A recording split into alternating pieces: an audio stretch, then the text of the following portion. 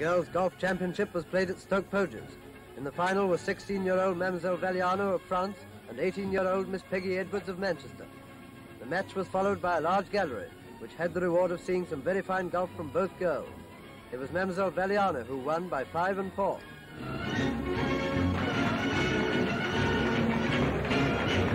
The cup was presented by a former champion, Miss Enid Wilson.